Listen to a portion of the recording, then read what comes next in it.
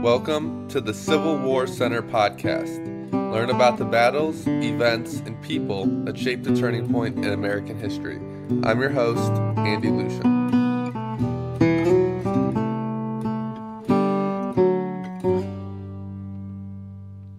Today we are joined by Reignette Chilton. Reignette is the author of Lincoln's Greatcoat, the Unlikely Odyssey of a Presidential Relic.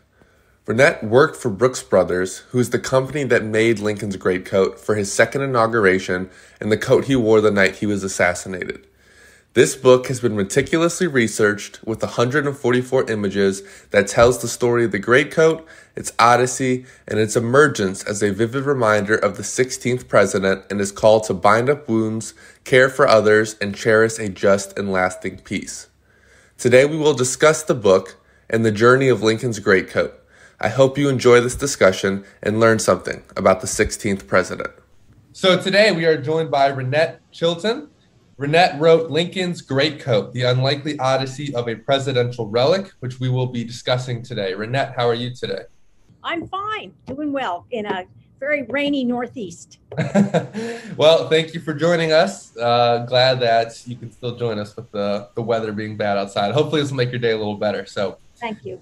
So I want to talk about kind of your background, how you got interested in this. Obviously, like we were just discussing, there's a wealth of material on Lincoln, right? There's so many books, but your book's different. It doesn't necessarily focus on Lincoln, more what Lincoln wore, and what he wore was significant. So to start off, I want to know, how did you decide to write a book about Lincoln's greatcoat? What brought you into that subject? Well, I worked for 25 years for Brooks Brothers.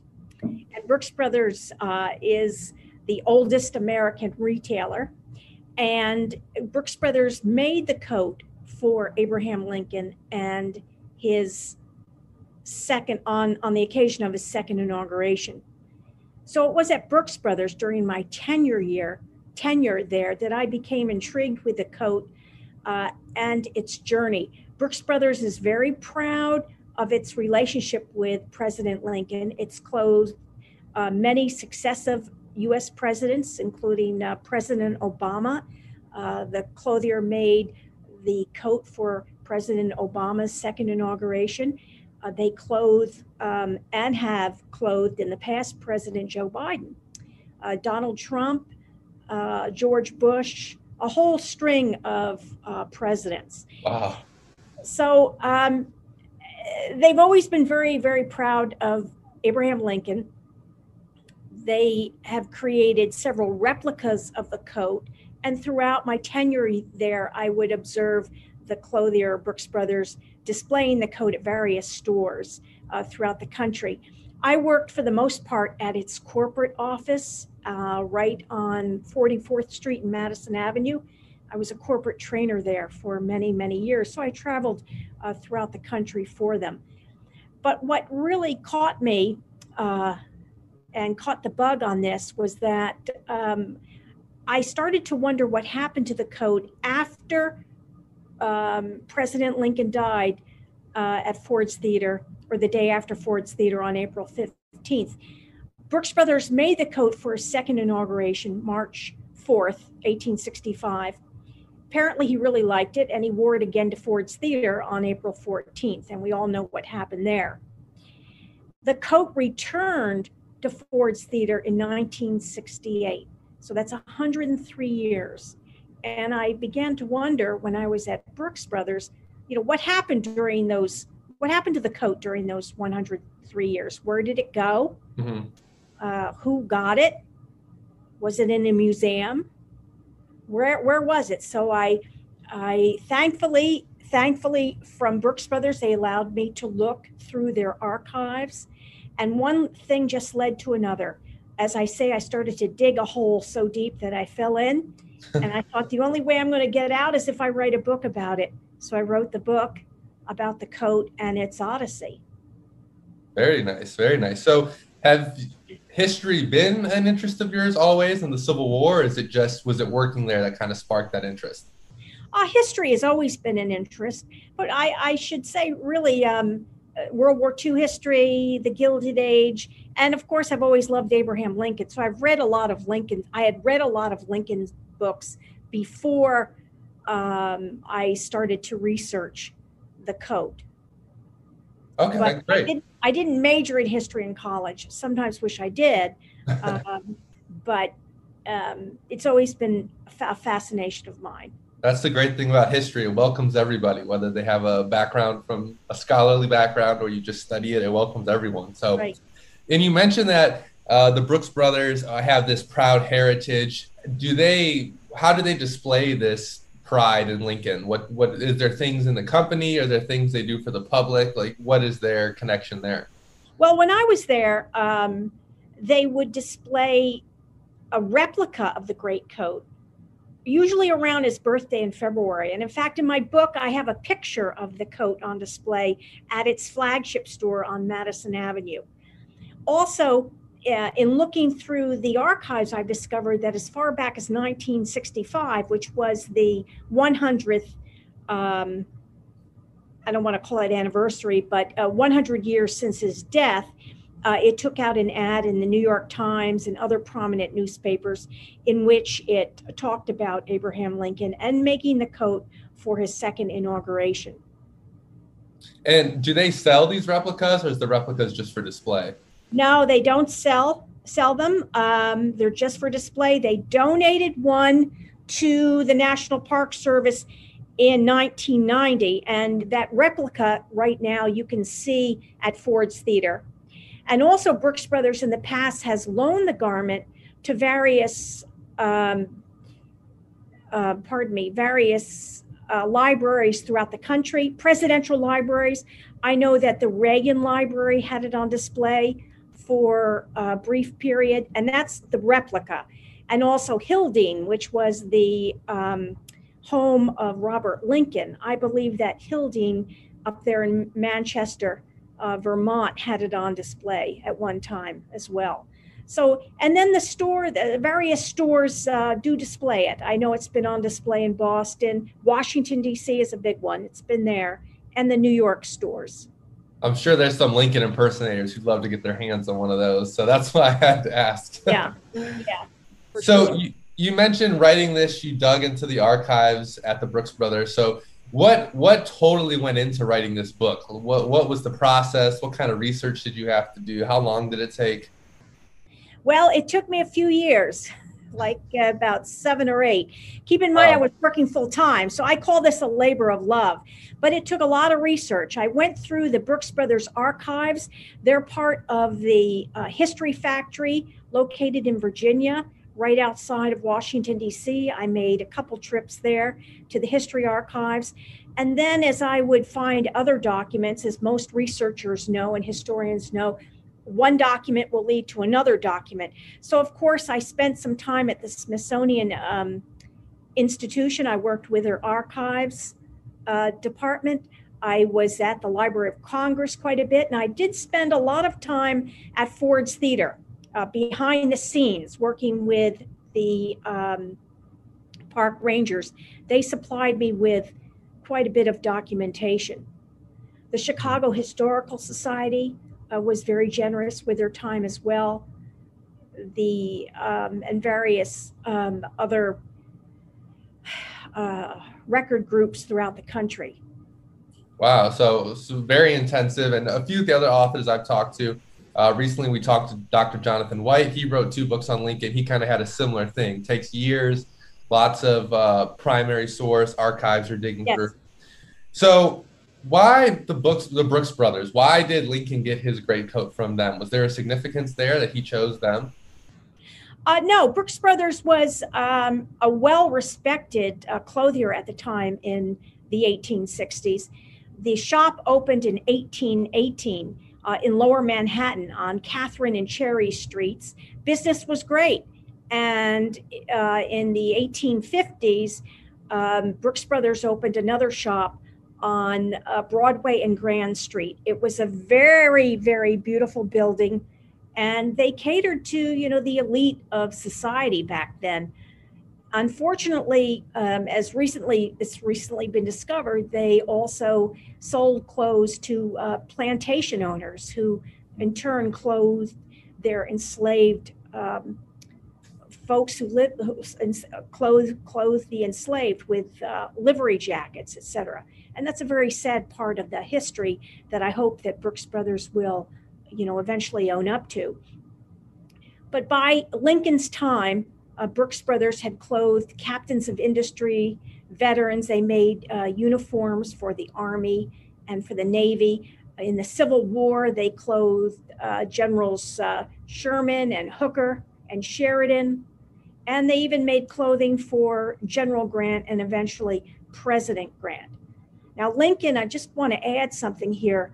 Lincoln was really not into going to stores, and we have no record that he ever shopped at Brooks Brothers. In fact, as president, he never returned to New York City, except for once when he quietly passed through the city on his way to West Point. So there is no record of him visiting a Brooks Brothers store. But what Brooks Brothers has in its archives is a letter that they wrote to Mary Lincoln in October of 1863, offering to go to the executive mansion, which is what the White House was called, and take the, quote, measure of his excellency, the president, for clothing. That's very cool. And so more than likely, the clothier would have sent someone to the executive mansion to not only fit the president, but to deliver the clothing as well. And this was designed specifically for his second inauguration? Yes, and we don't know whether he ordered it, whether his wife ordered it, which a lot of historians will tell you that Mary Lincoln was the one who did all of the shopping. And in fact, that letter in the Brooks Brothers archives is addressed to Mary Lincoln. But we don't know if a politician had it made for him or if Brooks Brothers gifted it to him. But what made the coat very unique was its lining. It was a quilted lining with an image of a eagle in flight bearing the declaration, "One country, one destiny." It was a beautiful, beautiful piece of work. And what was the significance behind that? Was that targeted at trying to reunify the country? Oh, I think so. 1865, we were hopefully nearing the end of the Civil War. And it used the phrase that Daniel Webster had used in 1837, "One country, one destiny." And I think even though it was very applicable in 1865, I think it's an enduring message that rings true today. Yeah, and you mentioned that Lincoln wears this at his second inaugural address. He also wears it at Ford's Theater. Were these the only two occasions he wears this coat on? Well, he could have worn it between that time as well. We don't know if he took it with him to Richmond, Virginia. We have no evidence. Things sometimes pop up, maybe eventually, but we do know that he wore it or took it along with him to Ford's Theater. Henry Rathbone, who was one of the guests in the presidential box, later gave an affidavit, and he said the president, for the entire performance, before Wilkes Booth crept into the presidential box, that President Lincoln sat in his rocker except for once. And he said on the purpose of standing to put on his overcoat. And that was the Brooks Brothers greatcoat.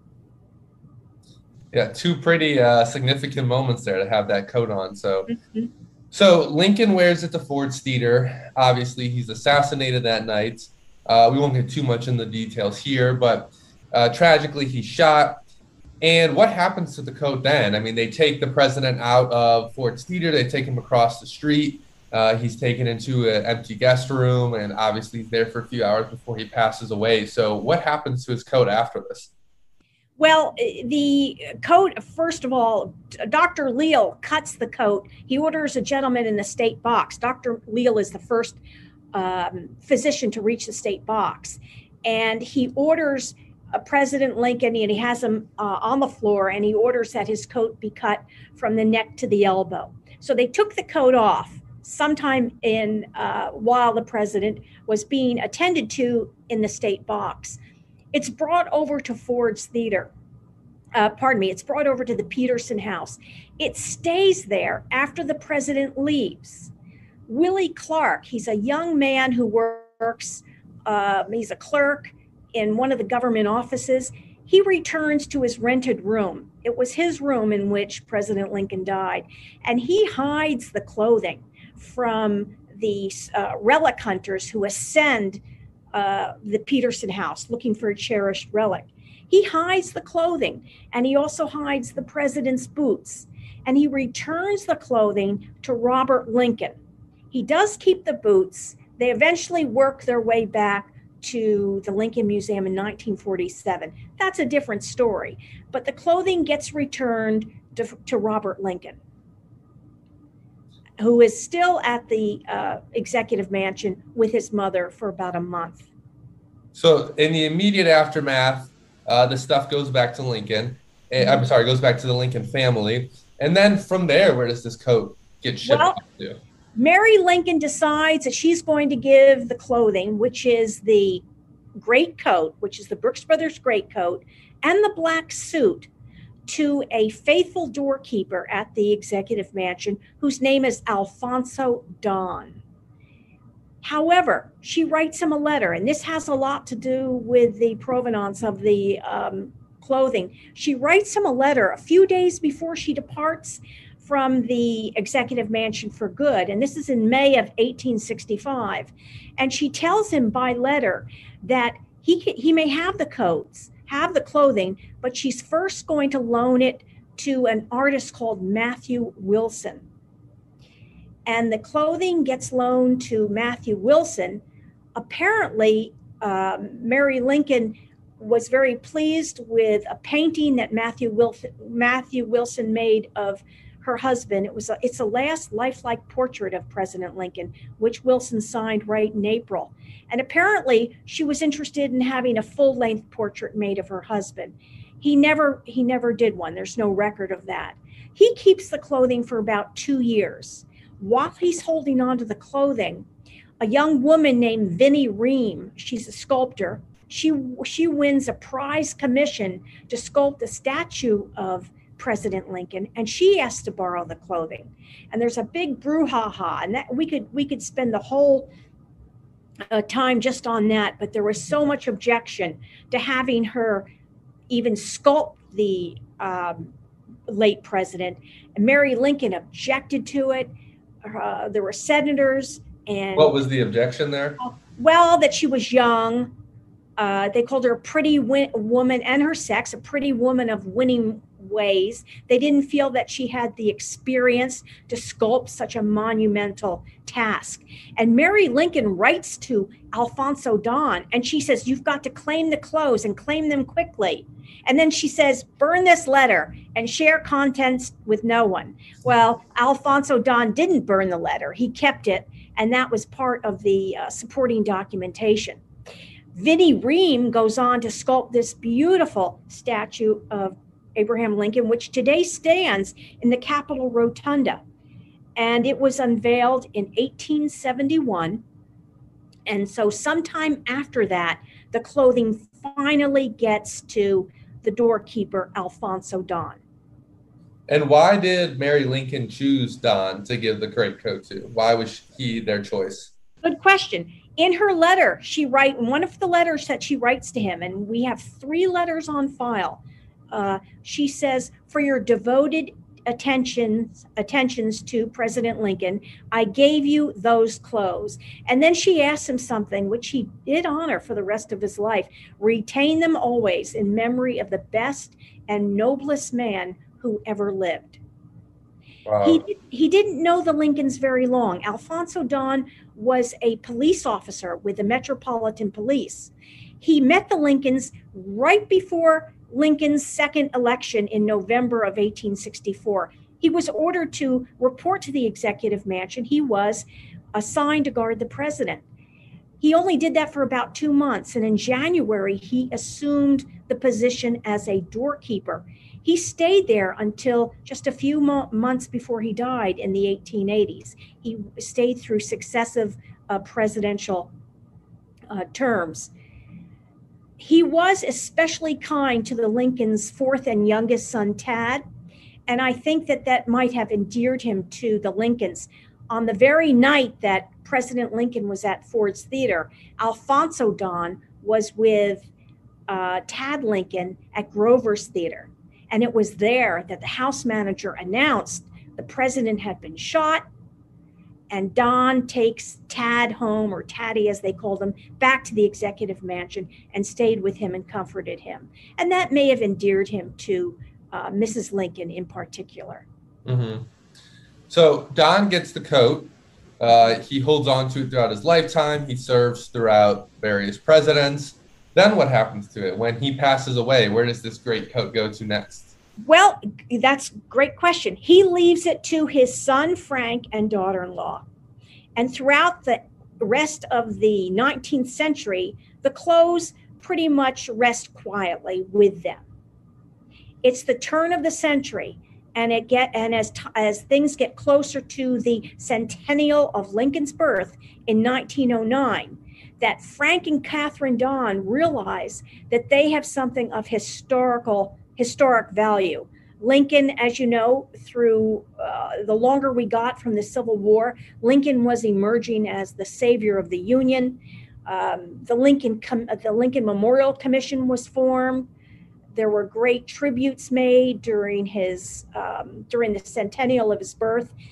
And equally important, Frank Don did not have the sentimental attraction to the coat that his father had. He realized that it had something of historical significance. So he set out to place the clothing in a museum or with a historical society. However, he died in 1915, and it didn't get very far. They did try shortly before his death to place the clothing with the Lincoln Memorial Commission for eventual display in the Lincoln Memorial, which wasn't dedicated until 1922. But that bill failed in committee. Frank Don dies. We go through the Great War. And then the coat emerges again in the 1920s for sale. Did they know it was Lincoln's coat, or was it just kind of like it popped up for sale? Oh no, they knew it was Lincoln's coat. And this is what happened. In the 1920s, early 1920s, Frank Don's widow, her name was Catherine, she enlists the help of an attorney, and they contact the National Museum, which is the Smithsonian, and they have a novel offer. They're looking to donate, you want to call it donate, the clothing to the National Museum if a patron would underwrite the purchase for Mrs. Don. Mrs. Don was widowed. She had 2 children, and she was in need of funds. So Mrs. Don, Catherine Don, and her attorney, who represented her for no fee, they met with the curator of the National Museum, and he was very impressed with the clothing. He was very impressed with the letters from Mrs. Lincoln. There was also a letter from Robert Lincoln, which was a recommendation for Alfonso Don. He was very impressed, and he said, "This is great. Basically, let's look for a patron, but there's one person we need to contact just to verify the authenticity of the collection." And who's that person? It's the early 1920s. I like to ask people this, but it's none other than Robert Lincoln. Robert Todd Lincoln had a home in the Georgetown section of Washington, D.C. So they wrote him a letter, and they asked if he would verify the collection, and he didn't respond. And they waited, and they waited, and they waited, and after almost a year, they decided that they would contact him again, and they would give a new approach. And that was that the assistant secretary, the secretary of the Smithsonian himself, would call upon Robert Lincoln personally. So they sent out that letter, and he responded within just a matter of days. And in short, what he said was, "I have no doubt that the clothing is genuine. However, he made a very unusual request. He said, I wish that the clothing would be put away hereinafter and stay basically secluded and not be put for sale. And what he was basically saying was, hide the clothing. It's real, but hide it. So this gave the Smithsonian, this was a dilemma. They looked over his letter. I read through internal memoranda that went back and forth, and they still were interested in getting the clothing if a patron would come forward and pay, Mrs. Don for the clothing. But they were in a dilemma. They wrote in their memoranda that they said, Robert Lincoln doesn't want this displayed. So what are we going to do? Well, they didn't have to worry about it too much because no patron came forward. I mean, back then, I think news traveled among their social circles rather quickly, and I don't think anyone wanted to come forward and to purchase the clothing, knowing that Robert Lincoln did not want it to display in the National Museum. And why did he not want it displayed? Well, we don't know. He didn't give a reason. What I speculate in my book was perhaps he didn't want another embarrassing debacle about the old clothes scandal. In 1867, Mary Lincoln tried to sell some of her clothing at a pawn shop in New York City. And once the press learned of her intentions, they pounced on her desire with scathing critiques. They called her the unhappy lady. They mocked the condition of her clothing. This was carried throughout the country, and it was very embarrassing, I'm sure, for Robert Lincoln, who seldomly talked about his family, at least publicly, and perhaps he didn't want to go through another embarrassing moment with this. We're not sure. We're not sure. Maybe he just didn't want this clothing on display and folks would come and criticize it. Who knows? He just wanted it put out of the way. So Robert Lincoln wants it hidden. We get to the 20s. The Smithsonian is unable to purchase it. The Don family still has it. Where does this greatcoat end up next? Well, Catherine Don still needs the money. They tried the Lincoln Memorial. They tried the Smithsonian. And so their next step is an auction. But before they put it up for auction, they contact Brooks Brothers. And this is in 1924. And Brooks Brothers, by that time, they knew of the greatcoat. They were very proud of creating the greatcoat, but they didn't know that it still existed. And in January of 1924, they were enlightened to the fact that the greatcoat still existed. And the Don family offered to sell the coat to Brooks Brothers, and they replied by telegram. They were very much interested, but the price was too high. The Don family wanted over $20,000. So Brooks Brothers sends, in a matter of 2 days, Brooks Brothers replies with a telegram with just 2 words, not interested. And that was the end of that. So then the Don family, now they're really running out of all sorts of options, and they decide to put the clothing up for sale at an auction house in Philadelphia, Stan Henkel's auction house. He was a renowned auction merchant. It was a great choice. It goes on auction in February of 1924. They get a lot of publicity. The papers talk about it. There were letters that were sent to Brooks Brothers referring to the papers advertising the coat of the immortal Abraham Lincoln will be on sale. It will be hawked to the highest bidder. There were some newspapers that even criticized it. And in fact, one man wrote a letter and he said, if Abraham Lincoln knew of this auction, he would rise from the dead and strike the very idea from the brain of the people who thought about selling it. And so it had a lot of mixed reactions, but nevertheless, it went for auction.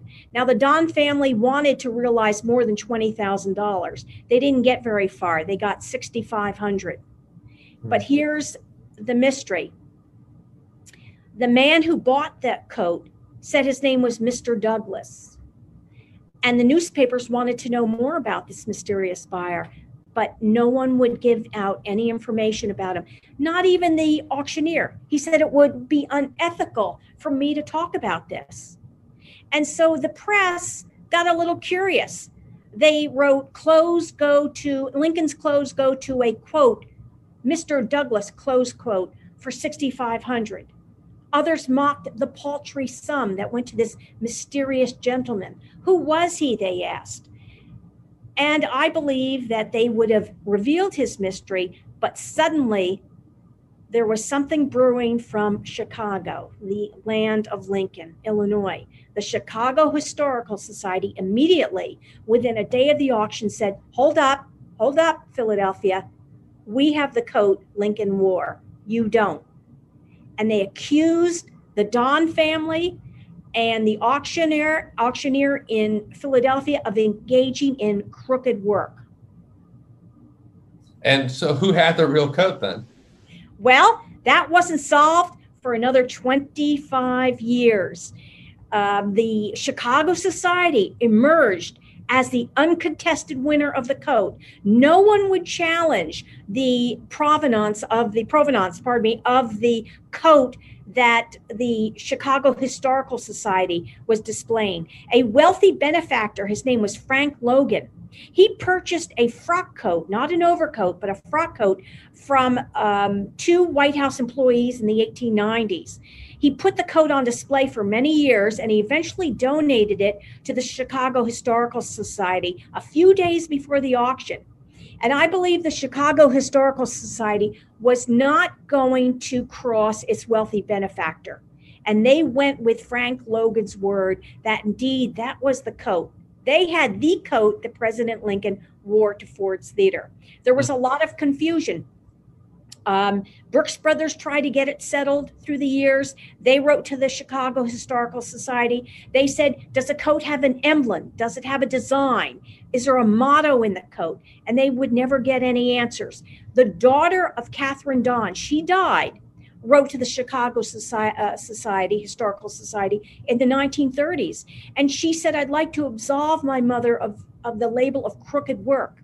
She went to her death thinking that she was involved in some kind of crooked activity. And I'd like you to look at the clothing and the correspondence. And they wrote her a nice letter, but they said, basically, we're not interested in your item. So the coat, the Don collection rested under a shadow of suspicion for about 25 years. The Don family, by this time, it's Alfonso Don's granddaughter, Catherine. She has it in a lockbox in a bank somewhere outside of the DC area. And the Lincoln coat stays on display at the Chicago Historical Society, and it fascinates visitors. Eleanor Roosevelt wrote about it in her My Day column. Various journalists spoke of the coat that Lincoln wore when he met his untimely demise. And it went on for 25 years until 1949. And then, shall I continue and tell you what happened? Yes, please. And then in 1959, the director of the Chicago Historical Society, his name was Paul Angle, a well-known, renowned Lincoln scholar, examined the evidence again. He had seen the evidence in the 1930s when he was the director of the Lincoln Centennial Association, which later became the Abraham Lincoln Association, which exists today.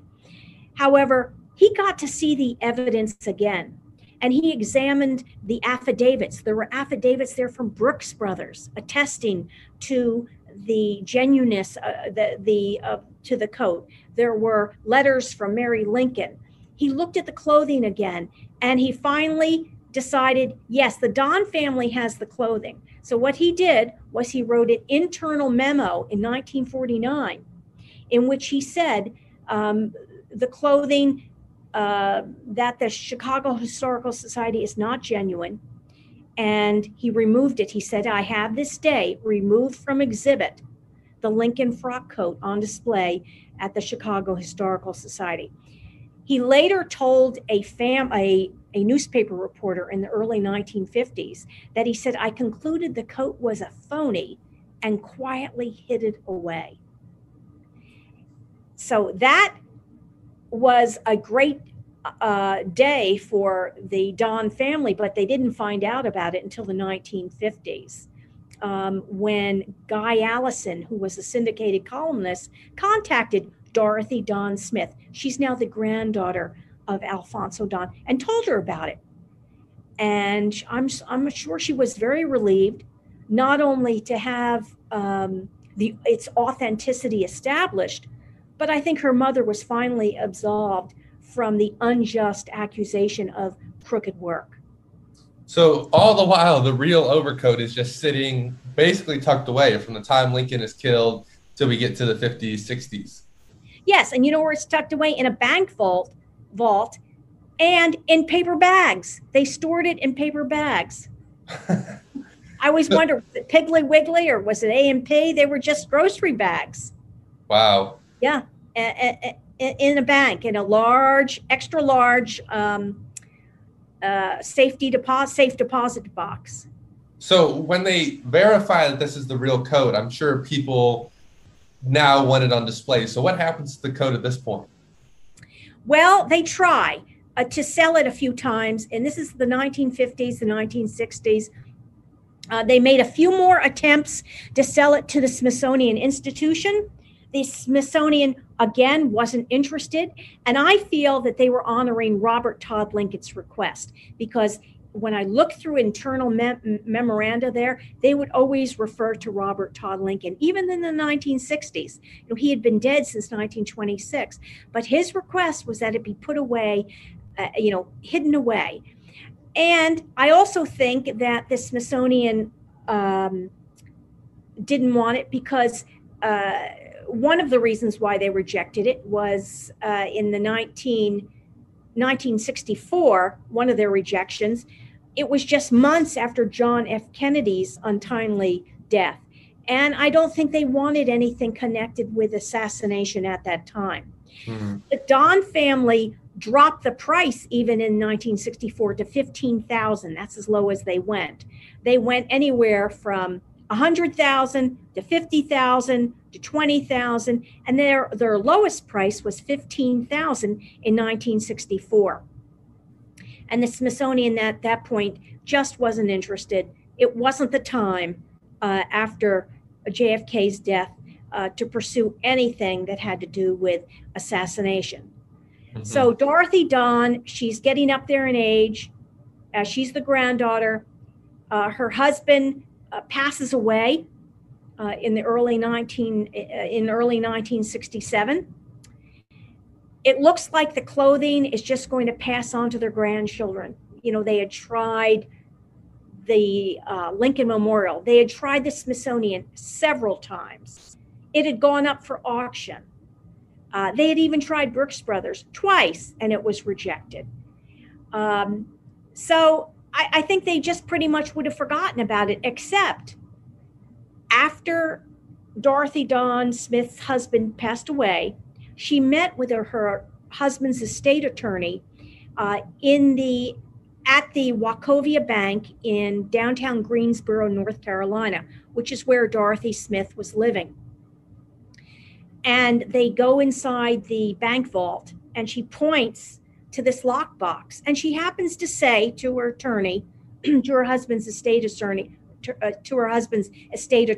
oh, by the way, I've Lincoln's assassination clothes in here. And I interviewed the estate attorney shortly before he passed away, and he said, I thought she was off her rocker. I said, let me see this. And he says, she opens it up, and there are paper grocery bags, and out comes this clothing, this beautiful greatcoat and this black suit. And then she has these original letters from Mary Lincoln and from Robert Lincoln. And he basically says to her, hey, you've got something here. Maybe we can do something. And I don't know that he said she was reluctant at first, but she said, go ahead, go and try one more time. Mm-hmm. So what does he do? He goes back to the Smithsonian, and this is in 1967. Again, they reject it, but this time they give him some great information and a great lead. Ford's Theater is going to reopen in 1968 as a living memorial to President Lincoln and his love of the theater. The Ford's Theater had been closed since 1865. it was an office building, and there are other stories that went on there. And they did house the Lincoln Museum on the first floor.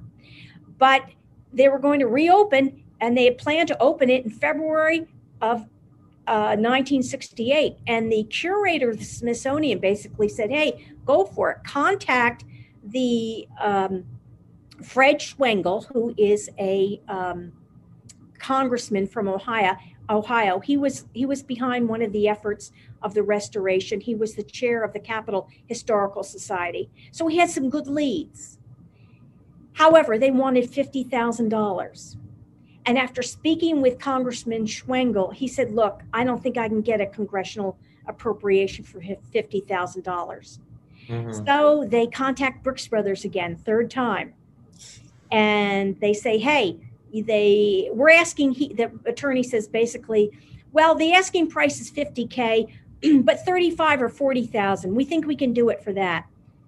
They get a reply back from the great-great-grandson of the founder of Brooks Brothers, who was still on staff there. And he said, the asking price is way out of line. Forget about it. And he says, it's a shame. He says, this should go to some museum, etc. So Brooks Brothers out of the picture with a congressional appropriation unlikely, what do? They take out an ad in the New York Times. And they say, for sale, Lincoln assassination clothing, buyers only. And that sparked a lot of interest. So they tried, that was in April of 1967. And their goal was to get the clothing to the Ford's Theater by by the end of January of 1968. So Congressman Fred Schwengel stepped up and said, I'm going to help you. We're going to try to get a donation. And he tried, but he was batting zero. He even went to Hollywood. Hollywood said no. And it looked like, again, they just couldn't believe it. It looked like, again, this clothing would fail in its final bid to go to its ultimate resting place. It became, we went through summer, we went through fall. There wasn't anybody biting at it. So Dorothy Dawn Smith, who's quite elderly, she says, look, I'll tell you what, I'll loan the clothing to Ford's Theater so they can have it when they open up. And they had a lot of gala events, and they were very pleased that there was going to be a loan of the garments. But her attorney said, look, she'll loan it to you, but she still needs to sell it. And they said, okay. It just didn't look good. But just a few days before the rededication of the theater, Congressman Fred Schwengel, who had tried unsuccessfully to get that clothing purchased, he went here, there, and everywhere. He has to attend an annual meeting of the American Trucking Associations. Has nothing to do with Lincoln and nothing to do with his quest. But as a congressman, he sat on various committees and he had to go to a lot of luncheons. He goes to this luncheon and he sits next to the secretary of the association. He doesn't even know this guy. He starts talking to him, and their light conversation soon turns to Schwengel's quest to get the relics placed in Ford's Theater. Well, this guy, who was the secretary of the trucking associations, was so impressed. He said, look, if they'll take it for $25,000, I'll have a check in your hand in a matter of days. Schwengel goes back to Dorothy Dawn's attorney, tells him the good news. She takes it. And just one day after the dedication of the Ford's Theater and the Lincoln Museum, the clothing returned to Ford's Theater. The American Trucking Associations donated the clothing to the Capitol Historical Society, and the Capitol Historical Society turned it over to the Department of the Interior.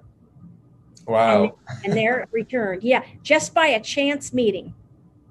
And after all that time. It's very surprising that no one would, in all that time, want to pick up, like 100 years, would want to pick up a piece of history like that. But that's incredible. So it makes its way back to Ford's Theater, finally. Yes. Is that where it stays then until the present day? Yeah, it's there. It was removed from permanent display in 2011.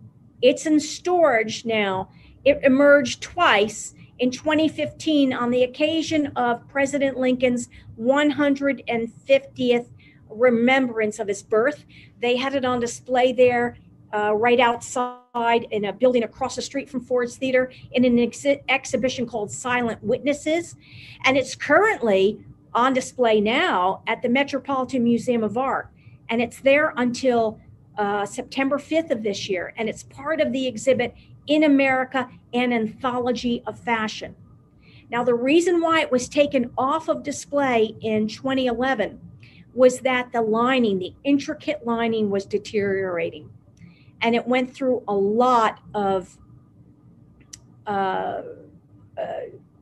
attention, a lot of care all those years. When it first went on display, Ford's Theater wasn't climate controlled. It was exposed to lighting, humidity, temperature fluctuations, even they said people's breath, and it wasn't in a proper case. But as time emerged, preservationists tried to save the garment, the beautiful lining, but they felt that it was deteriorating at a rapid rate. So it was removed from permanent display in 2011. They now display the beautiful greatcoat that the replica that Brooks Brothers donated in 1990. But you have a rare chance to see it now in 2022 at the Metropolitan Museum of Art in New York. They display the coat closed. They don't show the beautiful lining, but they have some pictures of it. And of course, they're selling my book there, which is very nice of them in their shop, which tells the story in detail. I have a lot of pictures in my book about the lining, and I go into great detail about the coat and its deterioration. That's incredible. Yeah, I'm definitely going to have to try to make a trip out there to see that, because it seems like a very rare thing these days. And researching this, I saw that they had it on display in 2015. I didn't know it was on display again. So his greatcoat has nearly as interesting of a story as Lincoln himself. Am I correct in that? I think so. Yes, indeed.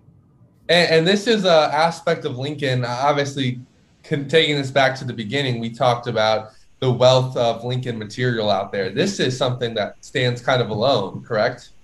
It does. It's an untold story. My book right now is the only one out there about it.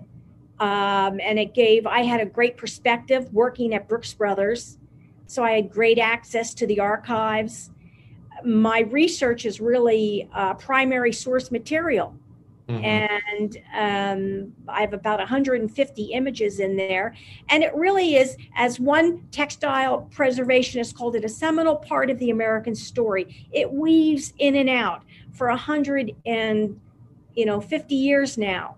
But the coat endures, and I think its message, one country, one destiny, is very timely, and it's an enduring message.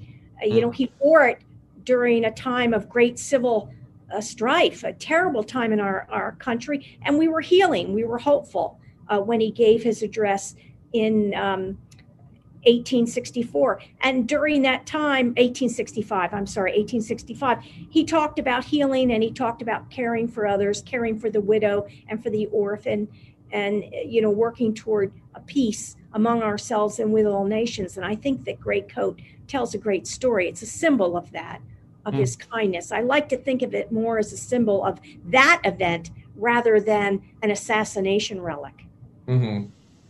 So this sounds like a fantastic book, great research and a wealth of knowledge in there. Is there ways that if listeners have questions or would like to purchase the book, are there ways they could contact you, places they can pick up a copy of this book? Sure. May I show you the book? Hold it up. Yeah, go for it. I'd love to see it. Here it is here. Lincoln's Greatcoat. And if you can see here, it's a lining here. It's called The Unlikely Odyssey of a Presidential Relic. And the publisher is McFarlane. Now, the book is considered a textbook, so it's a little pricey. It is offered on the McFarlane website. It's also offered on Amazon. If you're in New York City at the Met shop is selling it currently. But I also tell people just to go to your local library and ask the librarian to order it for you. And they'll order it and put it in their book collection. It's called Lincoln's Greatcoat, The Unlikely Odyssey of a Presidential Relic. You're also welcome to contact me. I have a LinkedIn page. I have a Facebook page called Lincoln's Greatcoat, and I put a lot of tidbits and a lot of pictures and images from the book. I post that online. I've got quite a following under that, Lincoln's Greatcoat. I'm also on Twitter, Reignette C. I post a lot of pictures and images as well. I am working on a second edition. Hopefully my publisher will accept it.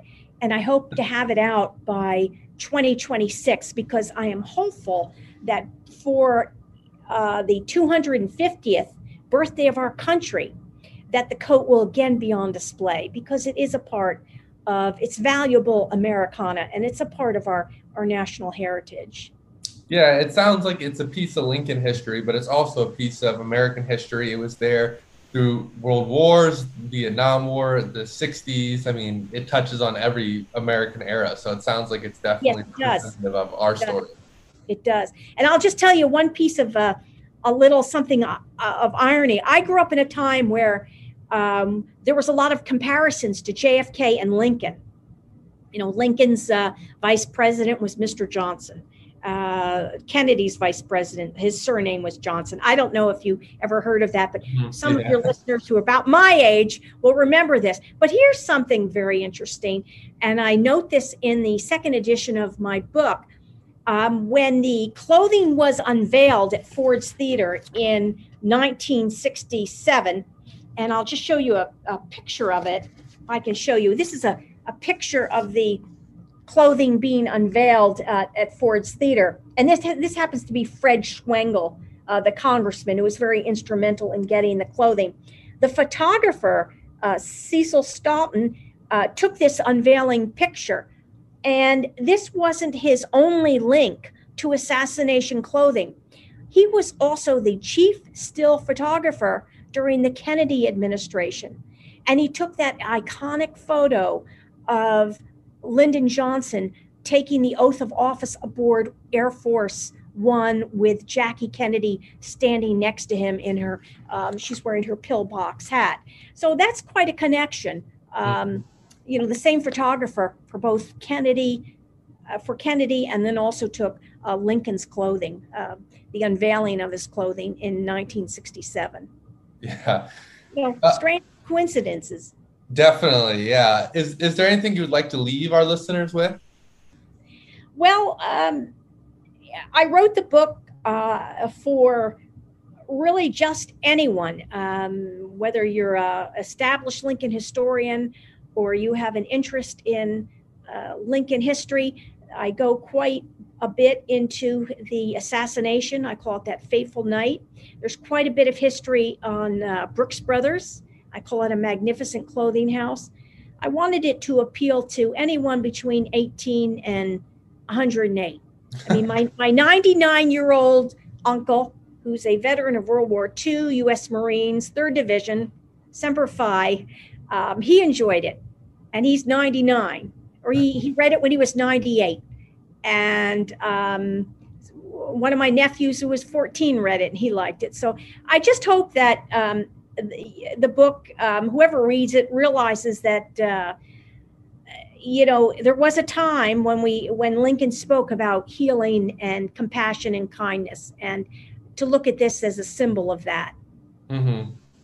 Yeah, that's a beautiful message to leave us with. Well, thank you for your time, and thank you for discussing your book. And I implore everyone out there to pick this book up and read it for yourself. Okay, well, thanks very much. Thank you for joining us for this discussion with author Reignette Chilton. I hope you learned something about Lincoln's Greatcoat and the odyssey that it took. I also hope you'll join us next week as we're joined by author David J. Kent to discuss his new book, Lincoln, the Fire of Genius. Please consider picking up a copy of Lincoln's Greatcoat, and as always, head to thecivilwarcenter.com for more. Have a great week.